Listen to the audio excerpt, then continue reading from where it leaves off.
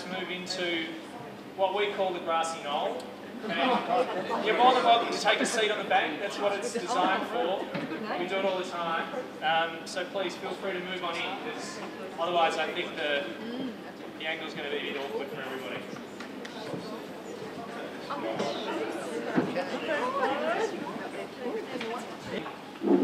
Good evening, everybody, and welcome to Sputnik Agency. For those of you who aren't familiar with Sputnik or may not have been here before, we have got a couple of our clients here in Conservation Foundation and Origin, which is really nice to see. We're a digital marketing services company that's been here for about 10 years. We've never, in those 10 years, had a book launch in our space, and I'm really pleased to say that my very good friend in Ben has been the first person who actually managed to make that happen. So, welcome, Benny, and welcome everybody.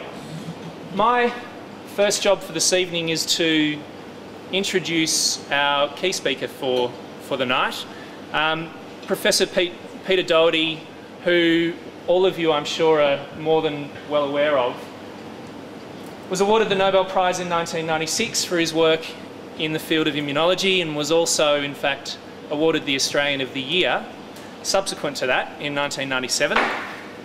We're going to be talking a little bit about books this evening, as you all know, and Professor Doherty, I thought, given that he was in a marketing organisation, I think the titles of two of his books at least should be highlighted, because I've got to say they're pretty fine.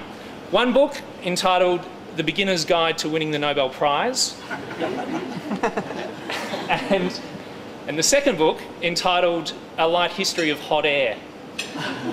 So, I don't know, Professor Doherty, but with titles like that, if it's not too late, you might just be considering a career in copywriting, because you do it pretty darn well.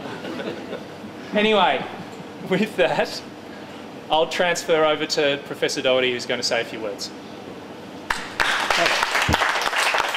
So I did the usual blurb detail read, which means I sort of dipped into it a bit and said, this seems pretty good, and made up something, and they said, that's acceptable. and then, but I've actually read it.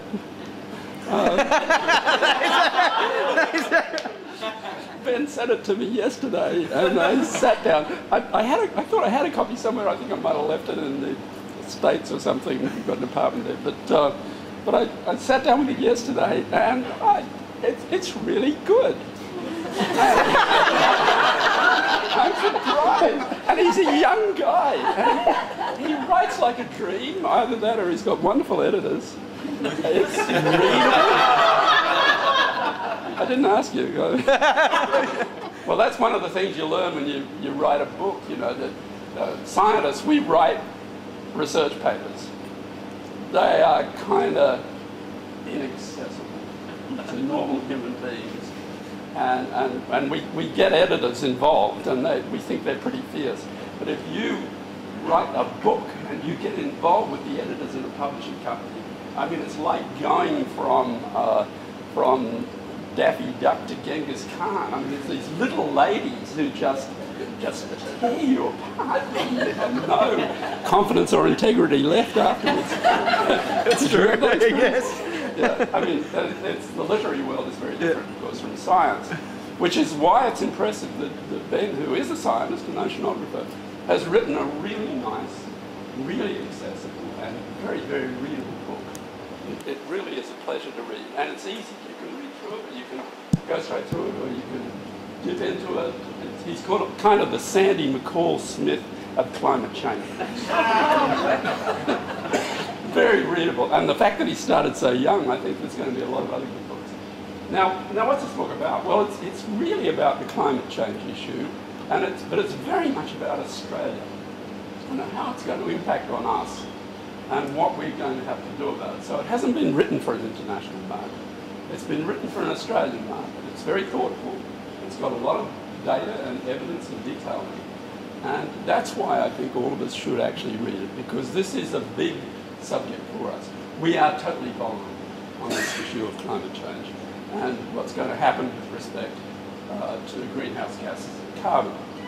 Now, even if you're a skeptic and you think, well, this whole area is overblown and we shouldn't be paying so much attention to it, the fact of the matter is that we are not going to call the shots in the long run. The shots are going to be called on us because it's going to be dealt with internationally. There are going to be international constraints going through carbon taxes or carbon trading systems and all the rest of it that are going to impact on the cost of every product we make. As Ben draws out in his book, it's even going to, for instance, the wine industry in Tasmania is at an advantage because they're using hydroelectric power. The wine industry in South Australia is at a disadvantage because they're using power from coal-fired plants. Now, there's a carbon cost figured in on the international scene to wine produced in South Australia versus wine produced in Tasmania. Tasmania, for the first time ever, is going to be ahead of the game. So, you know, that is the type of issue we're talking about. And he goes through the various things that we've discussed, carbon capture and storage. I think he shows me very clearly that in some parts of the country that's not realistic. We're simply far too far away from anywhere that we could bury carbon. And talks about solar furnaces, the solar thermal, where you, instead of the usual solar panels, you have mirrors that reflect onto a collector and you can generate much more power. That's going to be big. And everything that's happening and how it relates to us. He even does a little bit of science fiction. He has, I'm not sure this was a wise thing, but he has Kevin Rudd out of office in 2012. I don't know if the Kev would be very keen on that, really. But as I looked at this book, I thought, well, I'd like every Australian to read it. That's kind of a big ask. I'd really like every Australian politician to read it. I think it's important because it is sensible. It's not a kind of a dumping of it's not a rant. You know, some of the climate change stuff, especially some of the anti-climate change stuff, is a rant. There's a very prominent one published recently, but I won't mention the name. And it's sensible, logical, rational, and kind of fun to read. He's even done a little bit of science fiction. With Kevin disappearing, and I think Saudi Arabia's gone, and so forth. So not only buy the book, get it for your friends. Buy a lot of copies tonight. Give it to them for Christmas presents. Told you should be marketing. Don't take them a bottle of wine. I mean, take them Ben's book. If you're in the Labor Party, make sure everyone in government has one, both federally and state. There may be someone from the Conservative political ranks here. They can read and give them as well. And so it is a good book, and I have no problem recommending it to you. And I really congratulate Ben on writing something that I think is an important book. I'd also like to see it in the schools, quite frankly, because I think it's the sort of book that schools can read and they can relate to.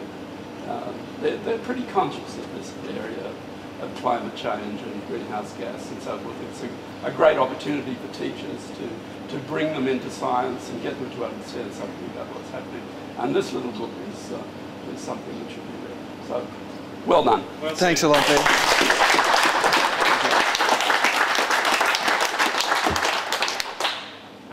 Look.